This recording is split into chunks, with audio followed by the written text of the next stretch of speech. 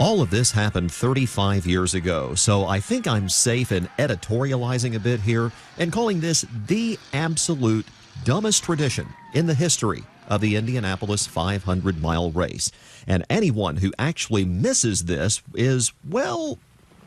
That goes without saying. You may have seen our previous Throwback Thursday on what people who had plenty of dough to spend on beer, but apparently not enough to pay to park outside IMS, try to win what they called the North 40 Dash.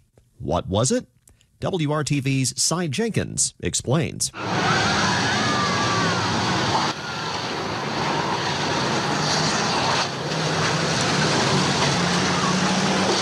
It's the race fan tradition that's had police and speedway officials scurrying out of the way for at least a dozen years. It's the head of the field, and then when the track opens at 6 o'clock, come race day morning, it's the first one down through the tunnel, and the first one into turn 3, the first one into turn 4. They try for turn 1 on the inside.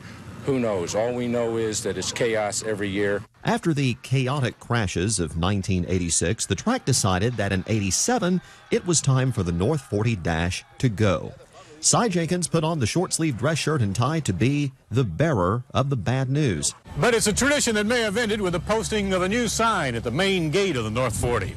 Race fans will now have to pay to get into the parking lot, one vehicle at a time. And to prevent any premature gate crashing, Speedway authorities tonight took some extraordinary measures.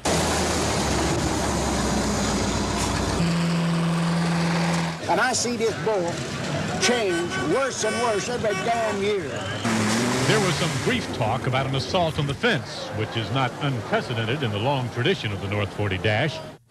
Guess building the wall is not a good idea sometimes. Today, getting to the track on race day takes a lot of time. In exchange, though, no chaos and no overturned jalopies. Not a bad trade, some say.